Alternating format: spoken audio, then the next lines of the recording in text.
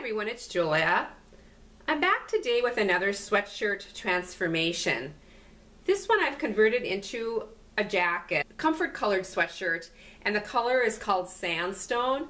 It kind of has a little bit of a greenish undertone to it, and I really love it with the aqua colors and the teal colors.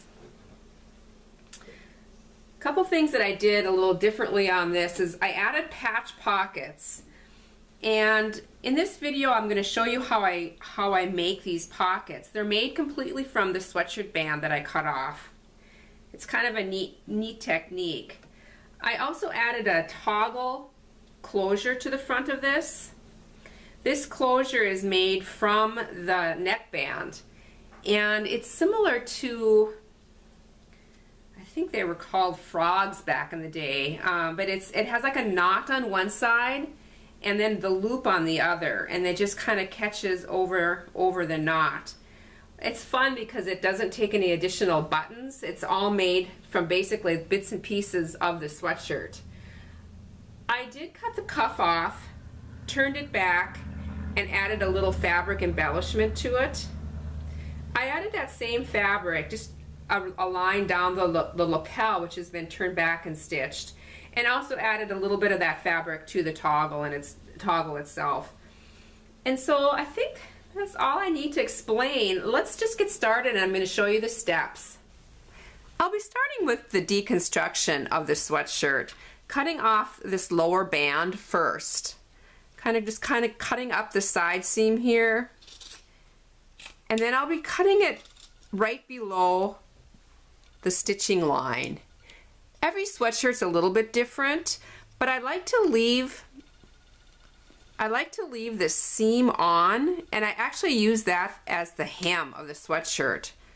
So no additional hem needs to be done because it is like a finished edge on there. So I'll be cutting off the band going all the way around, and I'll be saving this band because this is what I'm making the patch pocket.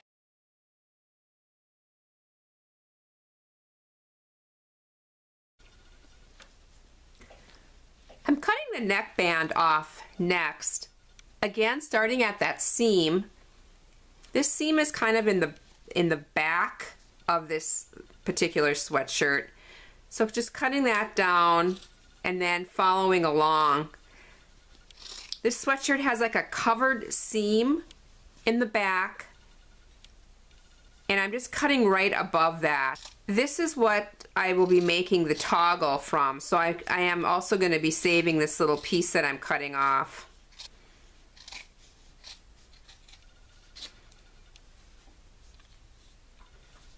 The cuffs are coming off also. I'm going to be cutting right above the stitching line on this and kind of getting rid of this seam here completely. I save the cuffs. I do make projects with the cuffs, and I will be including that in some of my upcoming videos. I make these really fun fingerless mittens out of them. I'm at my cutting mat on the floor. This just seems to be the easiest way for me to lay my sweatshirts out for this next cut, which is down the center front. I want to make sure everything is just laying nice and flat and smooth.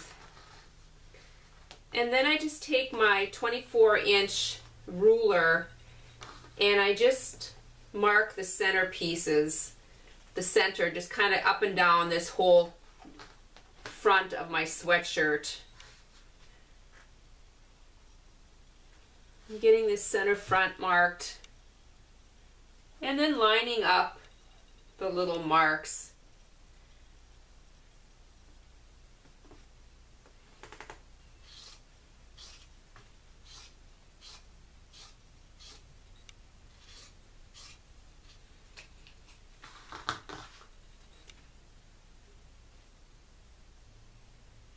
Onto the pocket.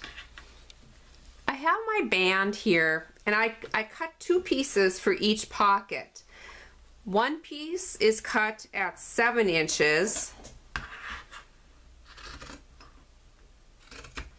and one piece at 8 inches.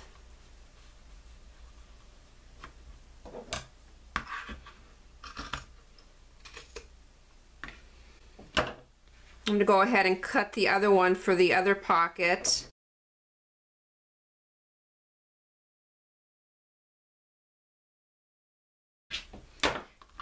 It's onto my sewing machine, and I open the 8-inch one up and then take the 7-inch one and leave it folded, and I will be stretching this, and this creates the top of my pocket, and it will kind of pull it in a little bit and add a little, just like a fun little patch pocket.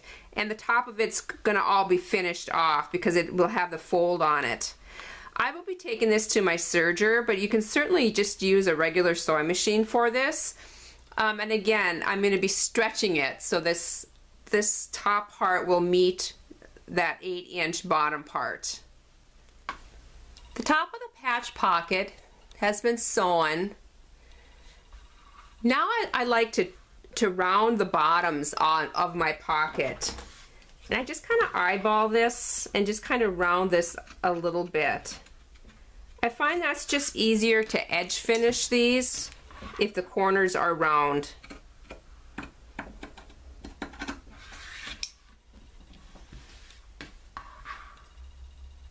Now it's back to the sewing machine for edge finishing. I'm going to be using my serger for this. Only use like an applique stitch on your regular sewing machine. I'm going to be edge finishing the pockets, the neck band, my lapels on my jacket,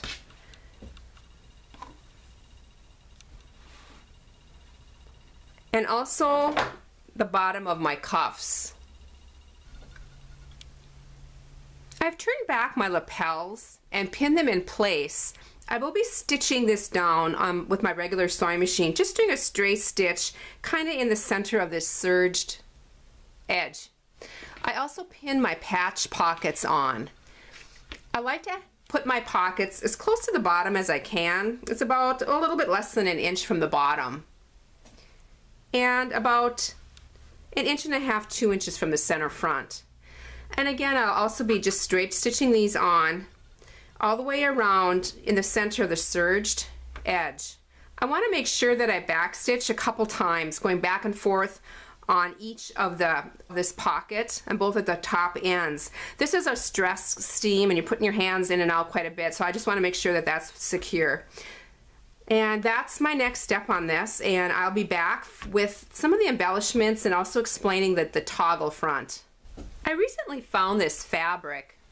It is a Silvia's Sonnet for the P&B Textiles.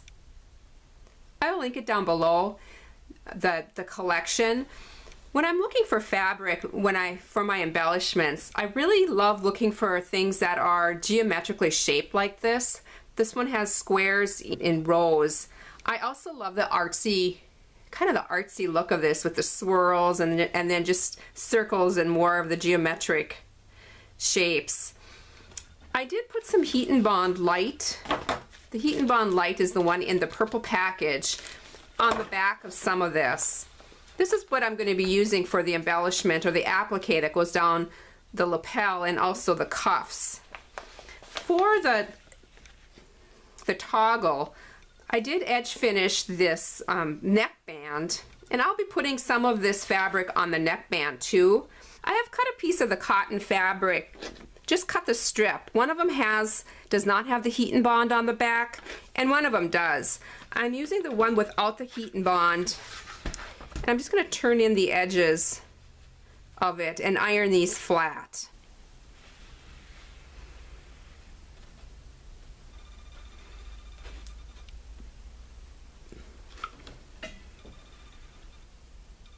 This is ready to be sewn down the center of this neckband. And I'm just going to be taking this to my sewing machine and sewing on both sides of this all the way down. I'm cutting approximately 4 inches off of my strip, and that is going to be the loop part of my fastener. With the rest of this, I'm going to just tie a knot, just like one slip knot, keeping the fabric on the outside. And then I'm going to lay this flat, and I'm going to cut, so it measures about 3 inches.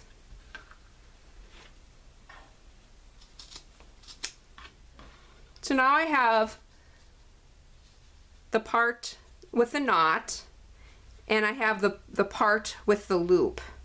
To pin this on,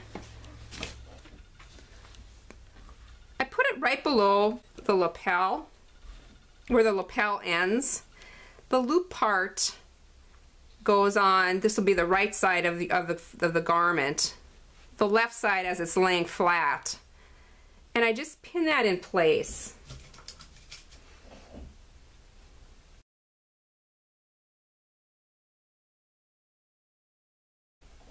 And then on this side, I'm going to also pin it in place. I have more than I'm going to need on this. I will be trimming this after I stitch this down. I do want it to be hanging over a little bit.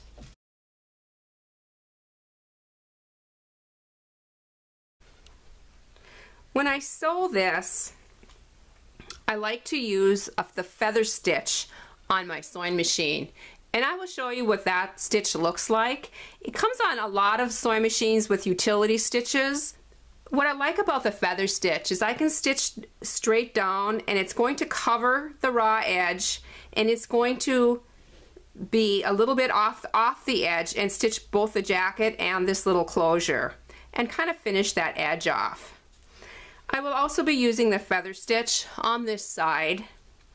I'm probably going to be stitching this down about right where these pins are, and then this will be just trimmed off, and I'll show you that. I also have my strip with my heat and bond on it. I'm going to be removing that heat and bond. And I put that little embellishment on just one side of the lapel. Now you can certainly put it on both sides. Another fun place to put a little bit of the embellishment is at the top of the pockets. But for this particular jacket, I ran it down one side of the lapel. I'm just going to clip that off. I also took 2 of the squares for each of the cuff, and I am going to be placing that right on the top of the cuff, and I'm just going to take my iron and press that in place.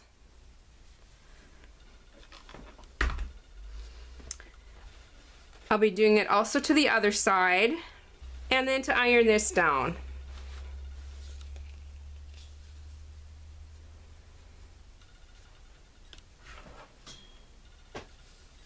I'm going to set up at my camera up at the sewing machine so you can kind of see what the feather stitch looks like.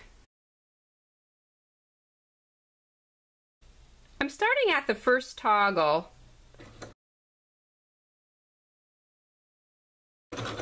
My stitches are going both on the toggle and on the sweatshirt, and it's kind of covering up that raw edge.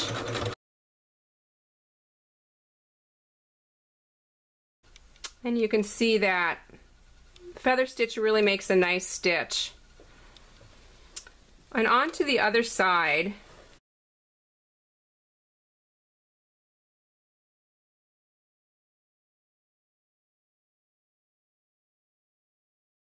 And then on to the applique.